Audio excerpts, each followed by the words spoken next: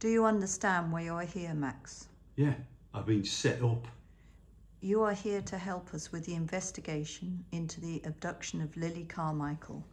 Can you tell me where you were at 3:30 p.m. today, Max? No comment. For the benefit of the recording, I am playing a video file captured at Flamingo Land Zoo at 3:33 p.m. today.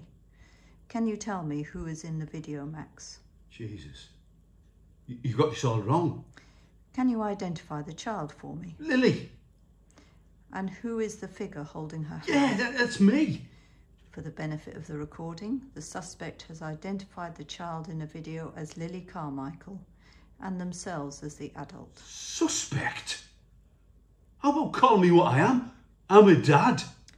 But you're not her father, are you? Yes, I am. Granted, I'm not a biological father, but I've been in a relationship with her mother for 6 years. I brought that girl up.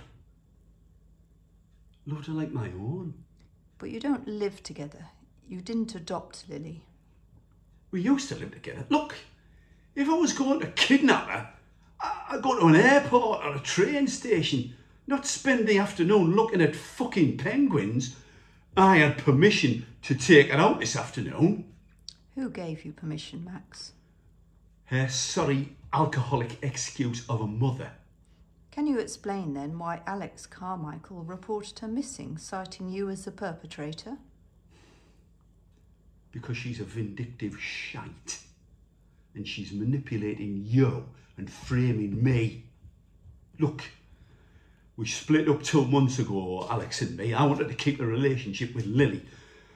I finally got Alex to agree to let me take her out to school for the afternoon. I've been looking into my legal rights. She must have got wind.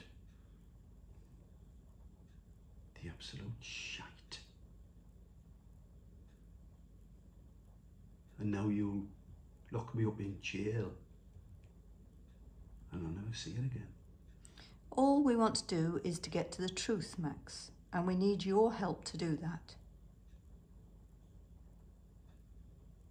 I changed my mind about that solicitor. I want one of you now.